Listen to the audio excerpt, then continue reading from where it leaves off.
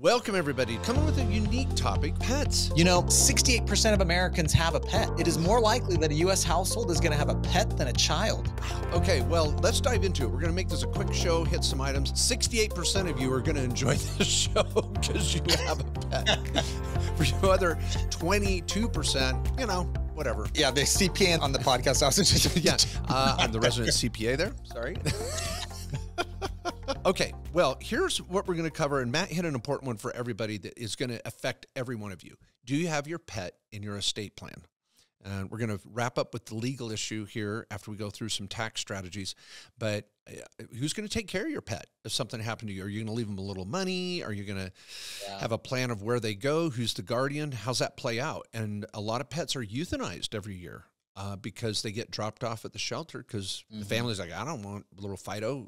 Who's going to take him? And there wasn't a plan with maybe a financial string that would help make that happen. So we'll come to that in a minute. All right, we got dogs, cats, service animals. We're going to talk about working animals, performance animals, fostering, breeding, advertising. When you find a business, medical, or charitable reason, we're going to go through a variety of reasons why you might be able to write off your animal/pet. What we're looking at is acquisition cost, vet bills, food, training, leashes, equipment, supplies, dog bowls, boarding. Frisbee. Oh, a Frisbee? Frisbee, you know, fetch. Come on. You got to entertain the dog. It's true. I like that. A Frisbee. You know, they got to be fit if they're going to chase down, you know, bad guys, the wet bandits coming in, breaking in at night. You know? This is such a fun topic. So think of all the expenses related to the pet. That's our beta. That's what we're trying to write off, is that beta factor of all those expenses. Dogs. Number one write-off for dogs. Matt, you nailed it earlier this morning. What do we have for dogs? Well, I like the security dog. And you don't have to have, you know, the Rottweiler or the Doberman or whatever, you know, aggressive dog there. I mean, you don't have to have, I don't know, a warehouse or something. What I want to comment on the security dog too, two little things. It doesn't have to be a killer. It might just be a very noisy dog. And you would write it off under the security line. You're not going to put dog. Welcome audit. Bring it on. Cats. Oh, Matt, I like this one. Why get, you know, chemicals and stuff all over your property or your business when you could just do it the old-fashioned way and get a cat? Pest control. It's like the old school pest control that God intended. All right. Just get a cat. Disney has, I think, somewhere between 10 to 15 cats on property on purpose. I like this. And I think, remember, this has got to be a business use. So we're not talking about pest control, writing this off for your house. You don't get to write that off if I have ABC Pest Control Company coming. But if this is a business location where you do business and you have a pest problem, you could be using a cat for that purpose and writing off the cost of fish. It's kind of funny there. Some of you might have an aquarium in your business. Many of you might have been to a doctor's office, a dental office, and they have a cool kick-butt aquarium. Yeah. That's going to be a write-off. It's part of the decorations. I'm just thinking now all of a sudden a koi pond. Maybe you've got a pond and you're... Maybe a little decor at the office. Yeah, which now, which gets us into an animal business. You might be a breeder and you're selling off cats, dogs, and you're required. Some of you are like, well, I take that money under the table. Don't get audited. So if you're a breeder, and some of these dogs are terribly, I mean, expensive, $1,500, $2,000 a papered AKC dog, or all these different acronyms for different classes of animals. You get audited, you're going to be busted. You got to claim that on a Schedule C. But the nice thing is you get to claim all of the food, vets, and expenses of that animal during the year, even before they give birth, maybe the following year. So track all those expenses, which you get to take as a deduction against your breeding. And if you're somebody like, well, I already own the dog and I'm going to contribute them to the business, you might be doing a journal entry. So you might have acquisition, breeding, or trading costs that you've already incurred, and now you're bringing the pet into the business. It's almost like you had a car that you've owned for years. Now you started a business and you bring the car into the business. You get to write that car off. If you go under the actual method. Here, there's not a mileage method for animals. You're sticking with the actual.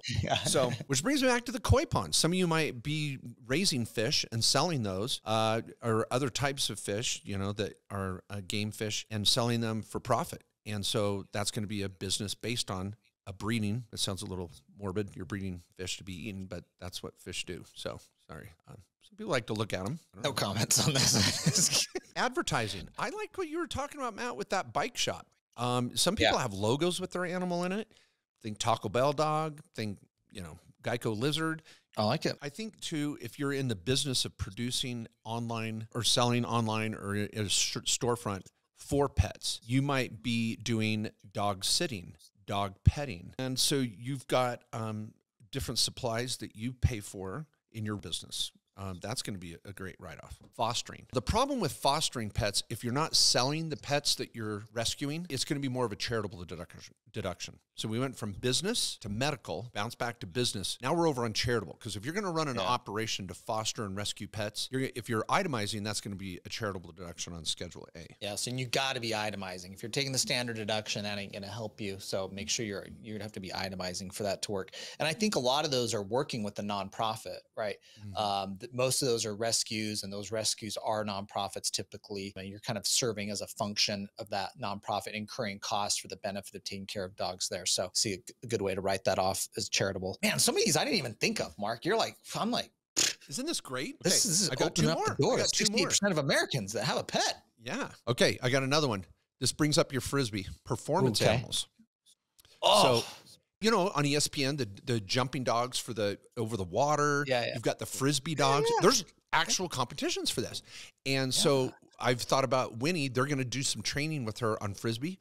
Well, I had a contractor helping remodel a house for me, and his daughter rides horses in like performance shows, equestrian events, I think would be the word, but does all the things like the jumping and all the little things. And he heard I was a tax lawyer. Oh, he was throwing questions at me about how to write off this and that. And I'm like, does she make money? Oh yeah, she's made tens of thousands of dollars in prize money from these things. She's apparently very good, but that is like a very expensive business, sport, whatever you want to call it. Yeah. And so, but that is a business. You're making prize money. That's income to which you can write off those expenses. The one thing you got to be careful about with those is that that doesn't run into a hobby. So if those types of businesses where you have a horse or a pet that's competitive or competing, or you're involved with them competing, you're getting the income. It's not going to Glue Stick, whatever your horse's name is. Who names their horse Glue Stick?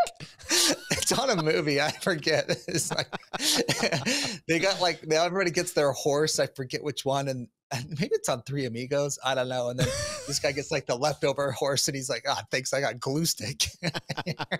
This old hack horse. But those costs of that animal that's part of earning the income is going to be expense in that business. But it can't be a hobby. You can't just be losing money at that every year. Otherwise, those expenses in that business is not going to be legit. So you got to be careful writing off too much expense on those animals if the income is pretty minimal. Now, the reason why some of you are like, well, I'm not even going to go down this route, because many of you want the write-off but don't want to claim the income. But in a lot of instances, you might be getting a 1099. If you're doing Rover, you're going to get a 1099 from Rover. If you're doing competitions, hunter jumper, equestrian, your rodeo, you're going to get a 1099 with prize winnings.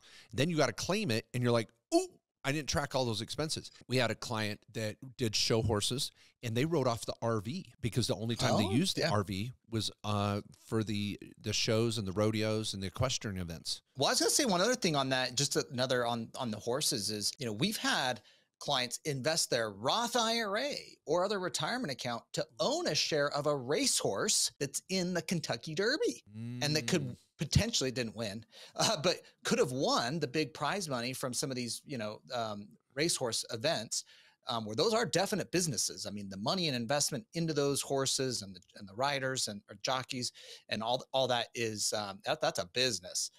There's sponsorship dollars for them and all those things. And so we've had clients invest in actual race horses, which you can do in a tax deferred or tax free manner with your traditional IRA or Roth IRA.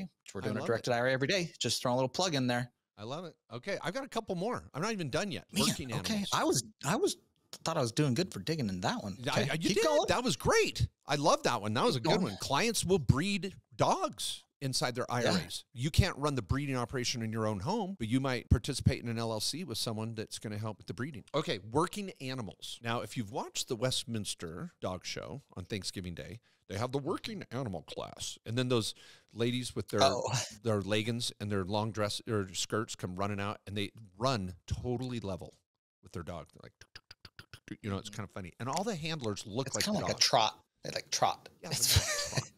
And they go, now it's time for the working class.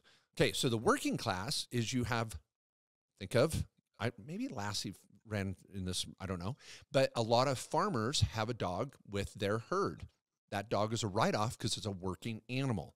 So that dog is helping out on the operations of the farm and the business. And some of you may have a dog. Again, this might border up against advertising. They might be helping out. And you'd think, back to the cat that's doing pest control, that's a working animal. You've got a dog doing security. That's a working animal or working class. So you want to be thinking about those. Okay, and then we had performance animals, working animals, and the last one is law enforcement dog handler. So some of you might be a trainer. So if you're a trainer, not a breeder, but a trainer, and you're Matt, what have we said about training hunting dogs? Yeah, well, how you train lawyers, how do you train new lawyers? Get them out with the other lawyers. It's like, how do you teach? That's what Mark told me. I'm like, how are we going to train these lawyers? How do you teach a hunting dog how to hunt? You get them out with the other dogs. Yeah. Okay, that's how we're going to do it. Yeah, it's true. And so if you're a trainer, your own personal dog is going to probably be part of that training program. And you're going to collect the revenue from training.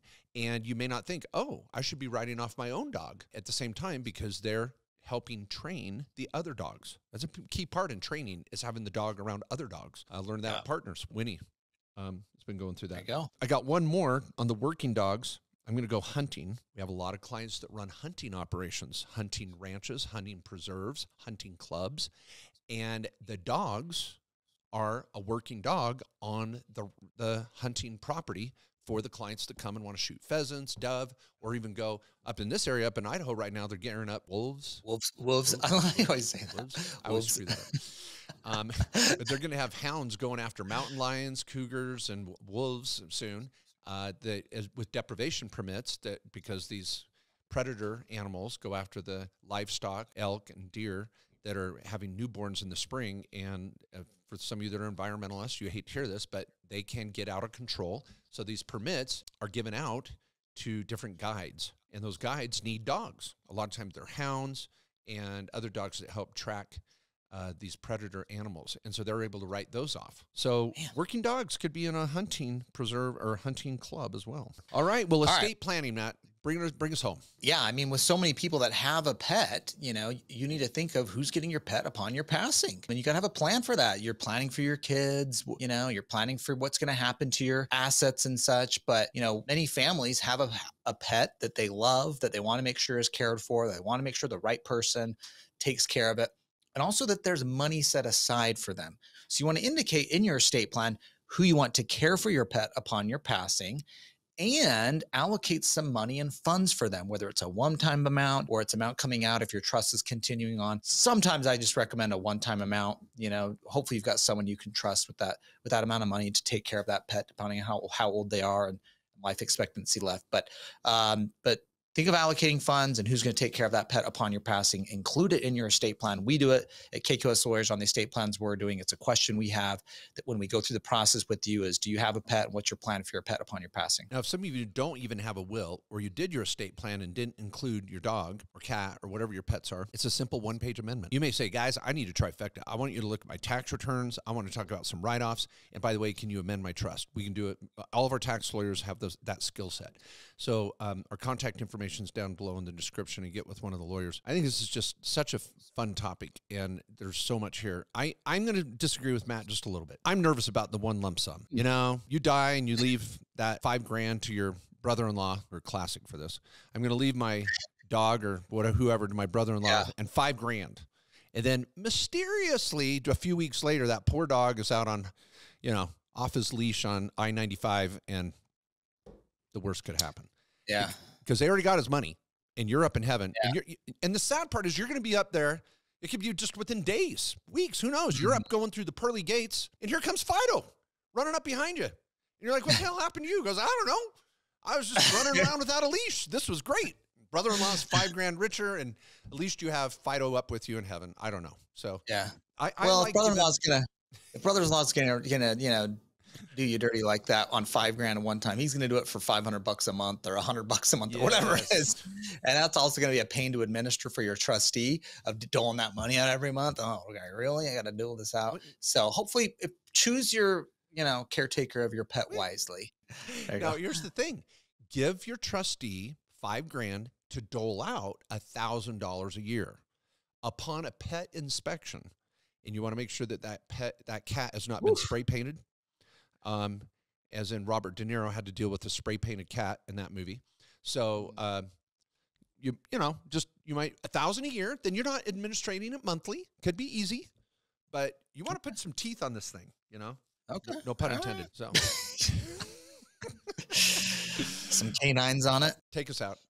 Thanks, guys. Well, hope you enjoyed this episode of the Main Street Business Podcast. We love talking about this stuff, saving taxes. Pets come into this. We all have them. Hopefully you enjoyed that. Maybe some of you got a little write-off in or some information on how to make sure your pet's taken care of in your state. So yeah, we do this every week. So make sure you're subscribed to the podcast, subscribed on YouTube. Give us 5 stars if you liked it. Help share it, get the word out. Thanks for being here. We'll be back next week. Thanks, everyone.